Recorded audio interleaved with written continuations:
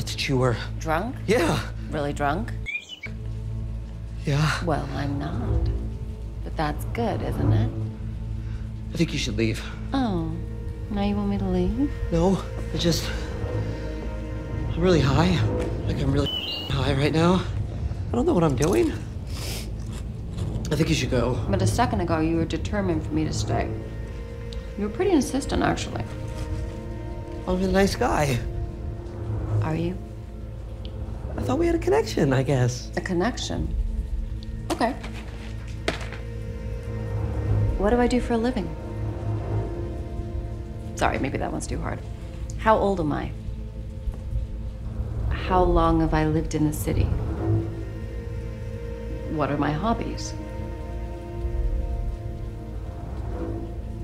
What's my name?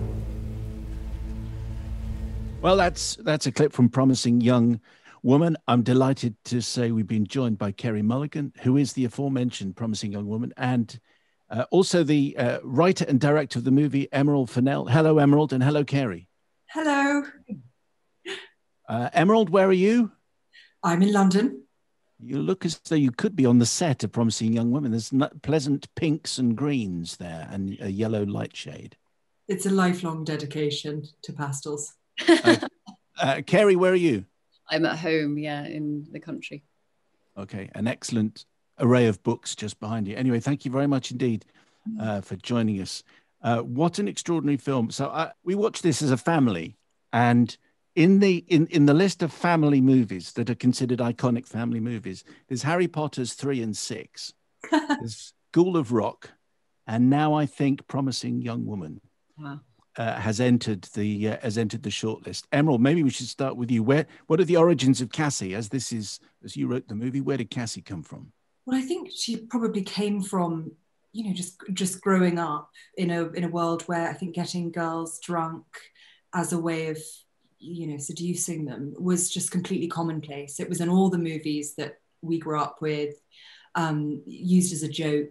The walk of shame, waiting for the drunk girl to sort of announce herself at a party, losing your virginity by any means necessary. This was just like the comedy fodder of movies that I, in the world that I grew up in. And obviously that bled into all of our lives too. So I guess I've been thinking a lot about that and about revenge movies in general and what it might look like to center a real woman in a real sort of revenge movie. And for me, usually just a scene comes to mind as the first thing. And it was a drunk girl lying on a bed as someone undresses her, saying drunkenly, "What are you doing? What are you doing?" And then suddenly sitting up, stone cold sober, and saying, "What are you doing?" And I think then I knew who Cassie was really, and I had an idea of what the film might be. Carey, what did you make of this script when you read about Cassie and the kind of movie this was going to be? What was your reaction? I mean, I was just blown away by the writing. I just hadn't read anything like it. And I feel it's usually pretty instinctive when I read something. I know fairly immediately whether I sort of feel strongly about it or not. And with this, I just immediately thought, if anyone else plays this part, I'm going to So I called my agent immediately and was like, please let me meet Emerald as soon as she can. And we met up 2 days later. I think, had you worked before? I think you had met and worked once before, Carey. Well, we didn't remember this until about halfway through our shoot. But yeah, Emerald one day, for some reason, was on IMDb halfway through our shoot. And it reminded her that we had worked together on a production of Trial and Retribution when we were both about 19 years old. But neither of us could remember it. Right. And have you gone back and checked it out since? Yeah, we watched it on YouTube when we were on set, and Michael Fassbender was in it, which we thought was very exciting. Wow. Okay. So, but to the present, then, did you specifically want Carey, Emerald? And if so, what was it? Because I think people would be surprised and shocked. I mean, we've loved Carey's films for years, but I haven't seen Carey do this kind of thing before. Why did you want her? I mean, mostly first and foremost because I think she's a genius, and I think it's funny with Carey because she's so good. I think we often forget the variety of the films she's been in, the kind of characters she's played: Shame, Great Gatsby, Drive, An Education, wildlife. Like it's a very kind of broad church, and I've always been so impressed by all of her work. And I think the thing about Promising Young Woman is it really is more than anything, it's a sort of dark comedy and maybe a satire, but it was really important that in this kind of slightly heightened world that we built, that Cassie herself, who's the center of it, was completely real, felt completely real, and was somebody who was both funny and clever and mean and all of the things that she is, but who kind of wasn't a sort of, in inverted commas, badass, kick-ass woman who was just going to take things into her own hands. You know, she needed to feel like what she is, which is a kind of grieving person and an addict, up to a point. Carey, just introduce us then to the Cassie that we meet at the start of the film, and you're working in the coffee shop. I love there's a great scene where someone comes in and asks for coffee, and you just say no, and they go away. How would you describe her? Is she adrift? What are the words you would use?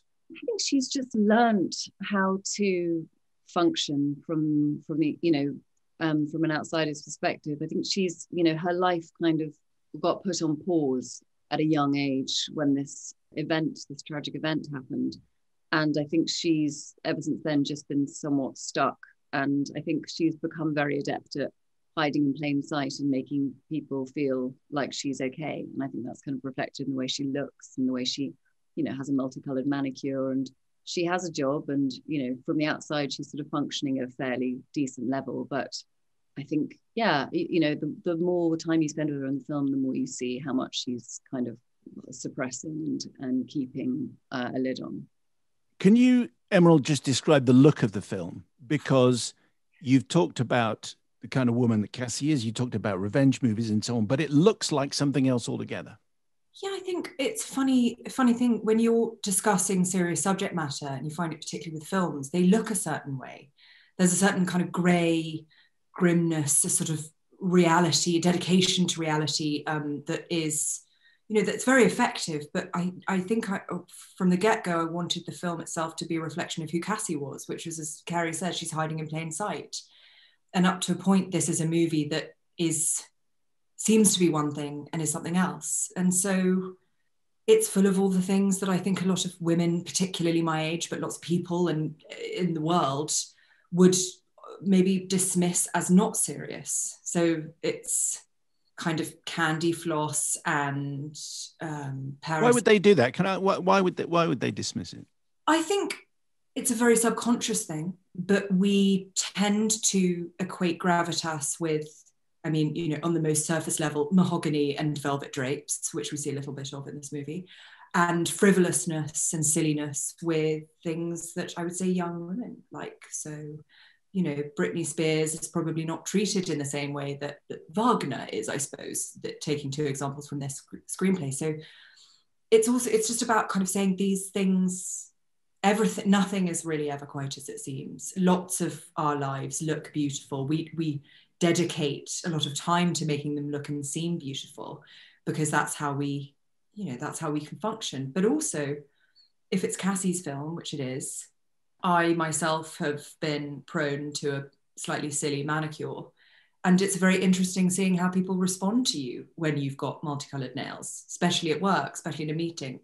There's a kind of very quick assumption made, and what's useful about that in this movie is that this is a young woman with a multicolored manicure, so nobody thinks she might use those nails to scratch their eyes out. So it's a very useful kind of thriller tactic, I suppose. Yeah. And I get, okay, so thriller, revenge, this feels like a genre-busting film a bit, Carey. It certainly felt an audacious movie to watch. Is that what it felt like to make? No, not really. It didn't, I suppose I was really focused on just trying to tell the story honestly. I felt so confident in Emerald's vision and how she wanted to present the film and who else she was casting in it and the writing, that I just sort of felt like my job was to try and tell the story of Cassie as honestly as I could. So I didn't feel like anything was sort of, and also these are so many things in this film are things that we've just seen before. We've seen all of these scenes play out, we've just always seen it through the eyes of the man who's, you know, sort of taking advantage of that moment. So I think that, you know, there really isn't anything sort of overtly controversial or audacious. It's just looking at it through a different lens. And so I just felt very, you know, Emerald created such a great set. I felt so comfortable just sort of playing around. And it was actually, you know, being surrounded by comedians obviously was really good fun for the most part. You know, serious days, but so much fun. Who's the funniest then? Who, if you're surrounded by comedians, who's making you laugh the most? Oh my goodness. It's really hard to choose because they were all brilliant. Bo obviously was brilliant and hilarious. There's some footage of Jennifer Coolidge improvising at that dinner table scene that couldn't make it into the film, probably because I ruined it all by shaking, laughing through all of it. But yeah, I mean, it's so hard to say. Everyone was just on their A game. I'm going to stick with the audacious idea, Emerald, even if Carey's dismissed it. I'm still saying that a lot of people will find it shocking and audacious in a good way. It's so interesting because I kind of, look, I agree with Carey. It's funny because when you talk, once you've made something and you do this thing when you're talking to everyone about it, I think you sort of have to think about how you made it and what you were trying to do or say. I think honestly, the truth of it for me anyway was that I just wanted to make a film that I wanted to watch, that I would have wanted to watch at any age, that I think that I hope that lots of other people would enjoy for all the reasons that I enjoy it, not just because of, you know, it politically, but because it's a, you know, romantic and it's a thriller, and I hope people find it sort of novel or beautiful, whatever it is. It's really, I think it would be really difficult to set out deliberately to write something audacious. It just sort of is what it is in a funny way. I know that seems like I'm a cop-out, but it's true. Well, let me try this then. Carey first, same question to both of you. My daughter's reaction to this movie was that all girls should be made to watch this film. And then she said, scratch that, actually all boys should be made to watch this film. Carey first, what do you think? Yeah, I mean, I think she's bang on. And I wish that there had been more films like this when I was younger. I think it's had a really interesting reaction. But I think, you know, we are just informed so much by the things that we watch. I mean, I learned an American accent from watching Friends. You know, we grew up with these movies and we grew up with these scenarios and normalized this kind of behavior that we see in the film to the point where it's, you know, I had to do some unpicking in my own mind of things that I had previously kind of laughed at. And I think it's in that sense. But also what's so great about the film is that, you know, there are films that you feel like you should watch and you sort of build yourself up to it and think, right, I'm going to set aside that evening and I'm going to watch that super depressing film that I know I should watch. You know, but there's nothing about this film, you know, of course, I think, you know, everyone should watch it. And I think it asks great questions, but also it's not something that feels didactic. We don't have the answers, but it's not a film that you feel obliged to. It's something I think that, you know, just from the trailer, you just want to, because Emerald's created such a, you know, it's a real movie in that sense. It's, you know, it's such a shame you can't, you know, for the most part, go to the cinema and see it because it feels like it's old fashioned about it. In that sense, it's a movie, you know. Same question to you, Emerald. How old's your daughter? Oh, she's mid-20s, so she's so this is all perfectly fine. You know, that's why it was a family viewing. But you know, I didn't mean that. I didn't mean she's 8. No, 16 months. I was interested. I was just interested because she's probably she's not a million miles away from how, you know, me and Carey. Although I'm definitely more of a crone. Yes, I hope. I really honestly do think that this is it's just a film about like all of us, I think, and the ways in which we can be complicit unthinkingly, the ways we can do harm to other people without really noticing. That's, I think, really in a wider sense what this film is about. It's about redemption and forgiveness and how we get those. And honestly, this so happens to be about, you know, consent and these things, but it could extend to so much of all of our lives. I think we're all looking to forgive ourselves and for forgiveness for all sorts of things that we've done. And the reason that Carey's so frightening in lots of ways is that she doesn't come and punch you in the face. She comes and shows you that your worst fear, that you're not good. And I hope that that's something that will resonate with lots of people. I think you're probably right, actually, with that. And we're out of time. Emerald Fennell and Carey Mulligan, thank you very much indeed for your time, and all the best with the movie. Thank you very much.